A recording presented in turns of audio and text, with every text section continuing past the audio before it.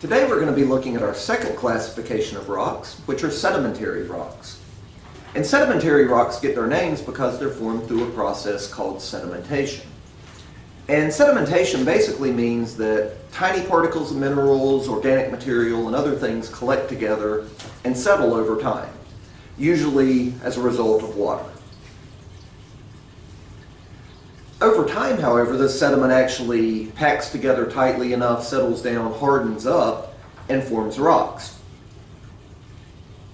Now, when we look at sedimentary rocks, based on how they're formed, we can put them into three different categories. And these three categories are clastic sedimentary rocks, organic sedimentary rocks, and chemical sedimentary rocks. Clastic sedimentary rocks are a group of rocks that are formed from sediment moved by water and then settling down once the water stops flowing. For instance, if water washes some particles of soil and small rocks into a lake, those things might settle on the lake bottom, and then after time, when the lake dries up, these could pack together, harden, and solidify to form a clastic sedimentary rock.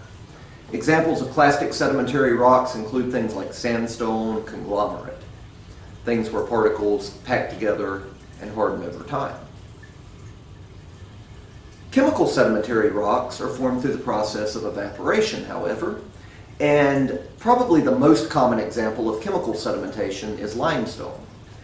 And limestone can form in caverns, things like that, where you actually have chemicals suspended in a solution of water, and as that water drips, for instance, from a cave, it might hit the ground, the water evaporates out, leaving the mineral deposits behind.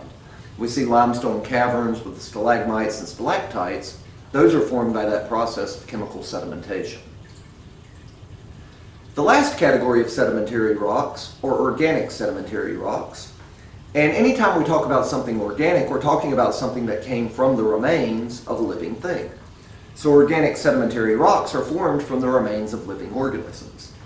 Things like coal and flint are formed from remains of plants and animals, and over time these decompose, they solidify and form organic sedimentary rocks. Organic sedimentary rocks often can be used as fuel. Things like coal, things like flint can be used to start a fire.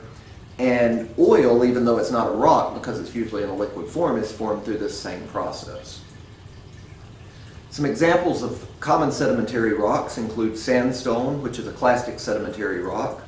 Often the big rock formations you see in the desert are made up of sandstone. Shell is another clastic sedimentary rock. We see this a lot in our area in the mountains. Limestone, as we talked about already, is a chemical sedimentary rock, often makes caves and large underground deposits. Rock salt's a chemical sedimentary rock that we see a lot in the western United States. In deserts you have what's called salt flats, big areas, deposits of rock salt on the surface of the ground. Coal is an organic sedimentary rock, meaning it comes from the remains of living organisms, and as we mentioned earlier, it can often be used as fuel because of that stored chemical energy that it contains.